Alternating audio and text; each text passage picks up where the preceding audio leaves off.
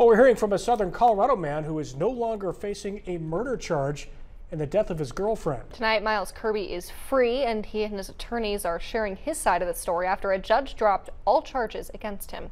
I feel traumatized by it, and I don't feel like I can truly grieve properly through this process. Miles Kirby is responding to questions after he says he was wrongfully accused of killing the mother of his children, Jocelyn Tietzel. To have all that happen to me was very scary. Kirby's attorneys did not respond when asked if they'll sue Fountain Police, but they are accusing the department of significant mistakes in this investigation. Just pure unbridled arrogance on their part. Just assuming they knew the answer before they had all of the information.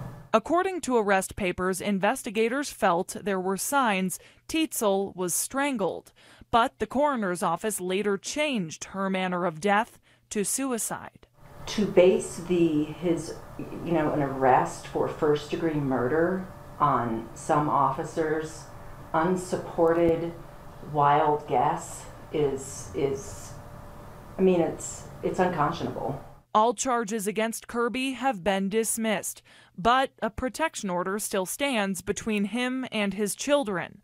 There's a hearing over that protection order next week. Kirby denies any wrongdoing. My family and I have been torn apart and devastated because of the Fountain Police Department's actions. I just want to be left alone to mourn with my children.